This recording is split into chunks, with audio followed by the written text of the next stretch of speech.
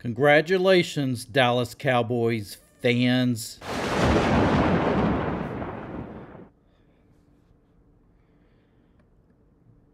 The funny thing is that some Cowboys fans actually thought that I was going to shut my channel down because the Dallas Cowboys backed up what Mike McCarthy had promised, and of course saying that the Dallas Cowboys would win this game.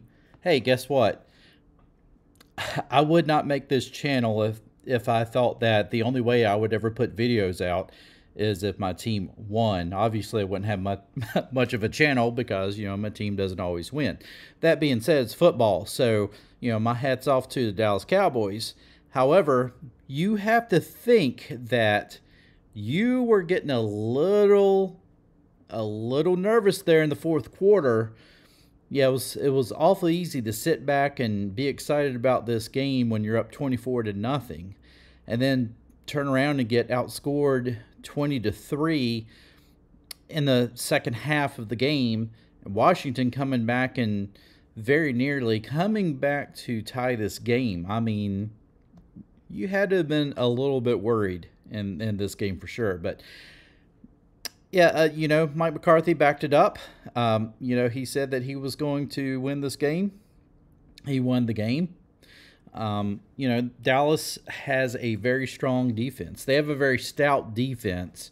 This is definitely something that has improved for them since last year. Micah Parsons was just a beast. I mean, I'm going to be having nightmares about Micah Parsons.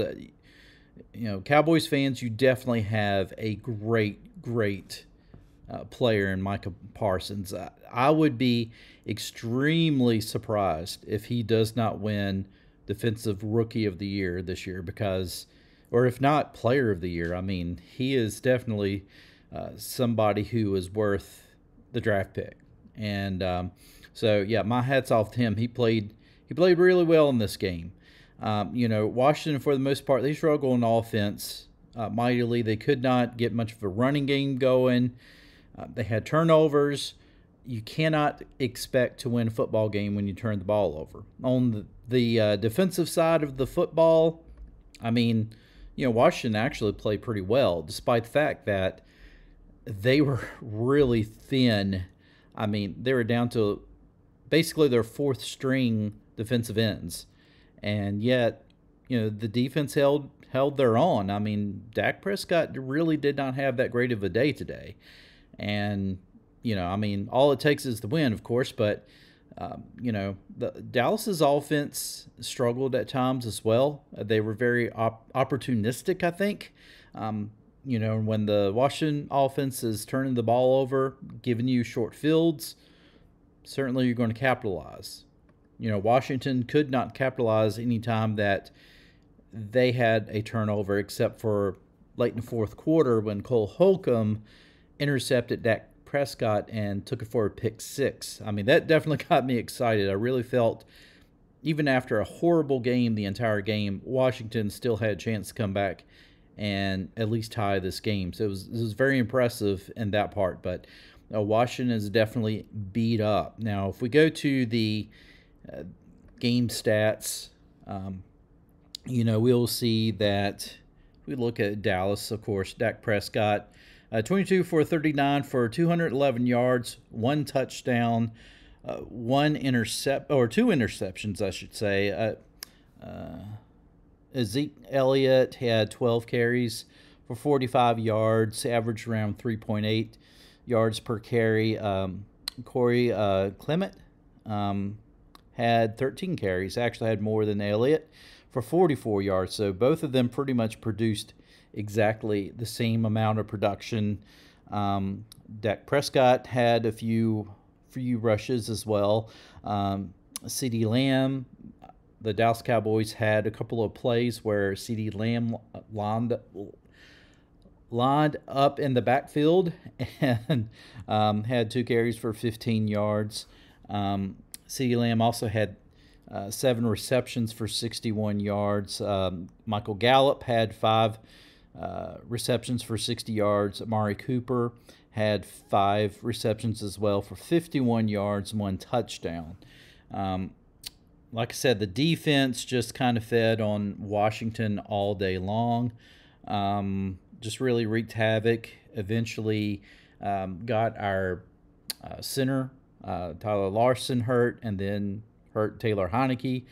Heineke had to go out of the game. Kyle Allen came in, finished the game. We look at the stats. We see Taylor Heineke had 11 of 25 for 122 yards, 1 touchdown, 1 interception.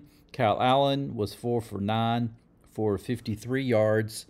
Antonio Gibson, 10 yards for 36, or 10 carries for 36 yards. He had that critical fumble, which really just really put the team in a bind, and he was pretty much benched the rest of the game because of that, and that was in the third quarter.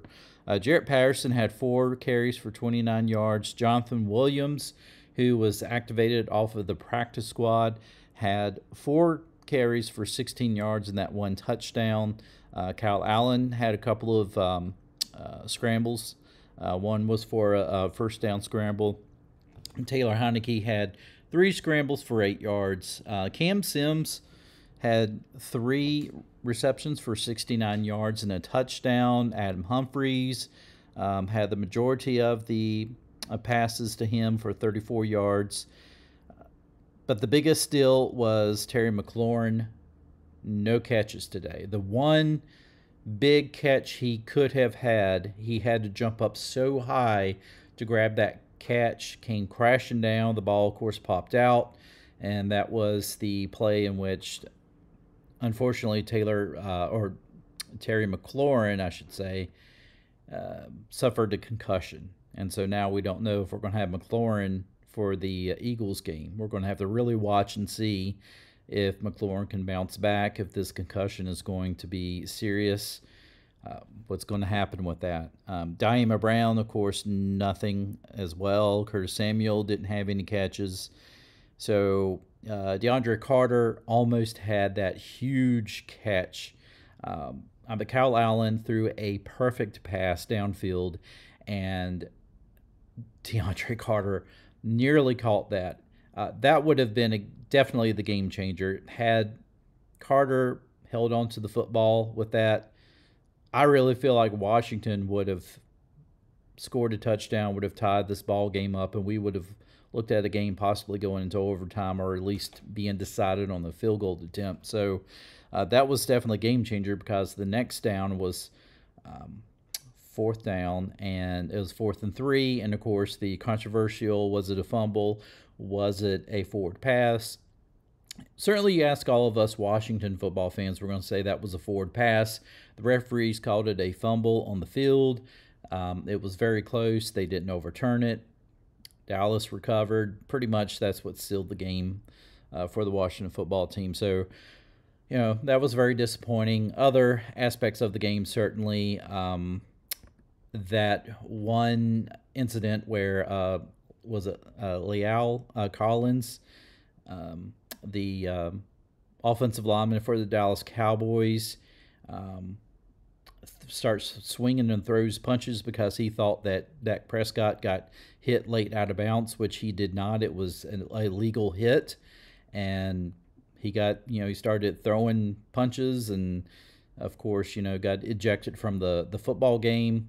So, people are saying that there's not much of a rivalry left in this, between Redskins, Cowboys. That's not true.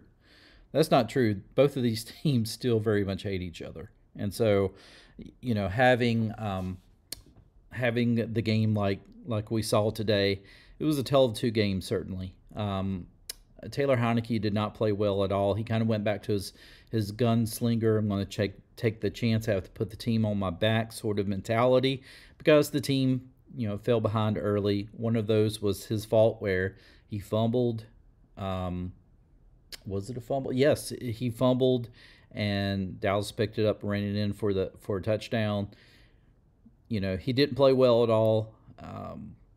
He played, he just didn't play well at all. Kyle Allen came in, played pretty decently, I felt. just overall, it was just a horrible game for the Washington football team. To fall behind by that much early on really, put them in a huge hole. But you take a look at it, they pretty much shut the Dallas Cowboys down. Their offense could not get anything going in the second half. So, Jack Del Rio's defense, as thin as it was, did a pretty decent job the entire game. It's just the offense really did not help him out one bit whatsoever. We could also talk about the referees and a lot of the calls they made. I felt, Ron Rivera felt as well, that the play in which Taylor Heineke got hit low and got injured, felt that was kind of a cheap shot. I thought it was a cheap shot. Nothing was called. And I'm just seeing this more. It seems like as you start to get closer to the end of the season, I'm saying this in general about any team, it almost seems as if you have certain teams that are getting hot and are, trying their best to make a late season run. You got other teams that is like, okay, this guy is a problem. This other guy is a problem. We need to do something. Last week, Logan Thomas had that cheap shot, I felt, with his knee, was very near an ACL tear. He's out for the rest of the season. Looked like they tried to do the same thing to Taylor Heineke today. I just, can't say it's blatant, but it seems like it is a lot of times. What better way to make sure that certain pesky teams that can really wreak havoc if they just have a chance to get into the playoffs. Seems like they're the ones who kind of have the targets on their backs, and that's all I'm going to say about that. But overall, certainly Dallas dominated this football game for about 3 quarters, and then they collapsed in the fourth quarter. So if you're a Dallas Cowboys fan, certainly you're happy because you beat a rival, but you're still not happy because you almost let this game fall straight through your hands. You had this game firmly in grasp, and this game was almost lost. And, and that's against a defense that was very light, that was starting their fourth on the depth charts, basically. They're fourth-string defensive ends, just had people out everywhere. On offense, we've had people shuffled on, the offensive line. No Logan Thomas, Terry McLaurin getting knocked out of the ball game. You almost let the Washington football team back in this game to tie it up. So, I wouldn't be completely confident if I was you. And guess what? We've got you again in a couple of weeks. So, who knows? The Washington football team might be healthier by then. We'll see what happens. We got to play the Philadelphia Eagles next week. That's going to be another tough game for the Washington football team. It's going to be a must-win game. If Washington wants to remain in firm control of a playoff spot, they need to keep winning. They've got to be able to beat the Eagles. I think that Washington can still get in at 9-8. But they're going to have to continue to win. I think they can only afford to maybe drop one game, and that's it. And at that point, it might be where they need a lot of help. Having said all that, summary, this game was certainly, like I said, it was certainly a rough game to watch if you're a Washington football fan. But the positives that I can say is that, look, this team keeps fighting, even when you know that, for all intents and purposes, the game is probably lost. This team finds some way to come back and to at least make a game of it before it's all said and done. They were left for dead in this game, and they came back and very nearly came back to tie this game. And, that says a lot about the fortitude of this team and the fortitude of Ron Rivera. He is one of the best coaches, in my opinion, in this league. And, of course, I'm going to say that because I'm a Washington football team fan who has Ron Rivera as head coach. But you would not have seen this with a Jay Gruden coach team. If Jay Gruden was in there and the team was down 24-0, the game would have been like 41-0 at the end of the game. He just would have folded. Ron Rivera does not fold, and this team doesn't fold because of it. So, that I'll say that this team has fortitude. They don't stop. They have a lot of fight in them. Some positives. Hopefully next week. Hopefully we're going to get Montez Sweat back, which we will desperately need him back, along with was it Smith Williams. The rest of the guys off the COVID list. We're going to need some more help there at the defensive end area. So having Montez Sweat back is going to be huge for that defense. Hopefully we'll get a little bit healthier on offense as well. J.D. McKissick, we need him back badly. To get him back would be great. We do have to see what's going to happen with Terry McLaurin. We've got to have him down the line as well. So hopefully Terry McLaurin is able to play against the Eagles. But I really feel that, there are a lot of negatives, but there are a lot of positives in this game as well. You got to see that this team, they don't have very many of their projected starters in there now. Logan Thomas out for the season, Chase Young out for the season, Montez Sweat has been out for most of the season. And the list goes on, shuffling people around on that offensive line, yet they have found ways to win. And, just buckle up. There's 4 games left in this season. They're all NFC East games, and Washington still controls their own destiny. And guess what, Dallas Cowboys fans? Congratulations for today. Just enjoy it while you can, because we're coming back for you in 2 weeks, and don't be surprised if we don't bring our own bench as well.